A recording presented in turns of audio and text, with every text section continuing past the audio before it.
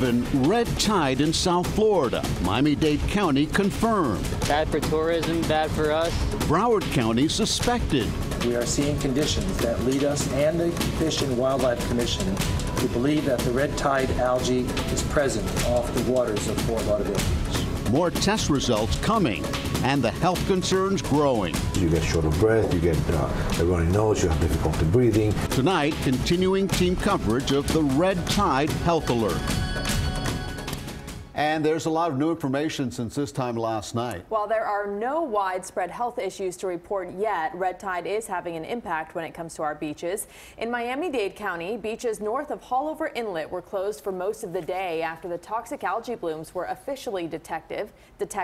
However, the mayor announced tonight those beaches will reopen in the morning. In Broward County, the waiting continues, and beaches there also remain open for now. We have several reports tonight, beginning with CBS 4's Hank Tester live on Fort Lauderdale Beach. Hank. Well, these beaches remain open here at Fort Lauderdale Beach and all the beaches in Broward County. And they, as you said, the Miami-Dade beaches, they'll open tomorrow morning. This all despite the fact we've still got red tide with us. Let's take a look. Fort Lauderdale Beach this night. The beach has remained open, as have all beaches in Broward County.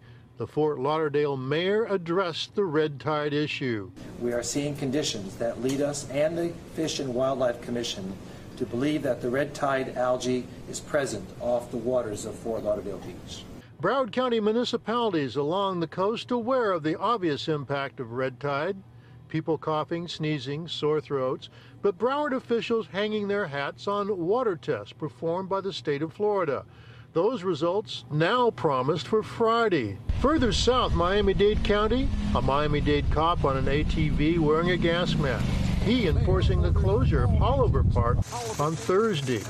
Mayor Carlos Jimenez ordered all beaches from Haulover Inlet to the county line closed. Not good. Bad for tourism, bad for us. But by late afternoon, Thursday, the Miami-Dade beaches were set to reopen. Why? This from Mayor Carlos Jimenez after talking to state officials.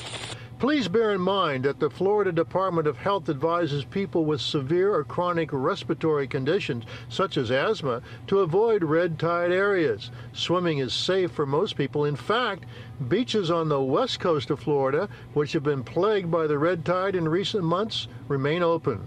But red tide is still out there. It's a reality, and as it moves south, a worry for scientists. I guess my concern is if it gets carried into Biscayne Bay, now you've got a more stagnant pool of water and there's higher nutrients in Biscayne Bay. If this species ends up liking the conditions in Biscayne Bay, you could end up with a more substantial bloom. Okay, we will learn a lot more come tomorrow when those results are released, if they are. I'm Hank Tester, CBS 4 News Tonight. Back to you.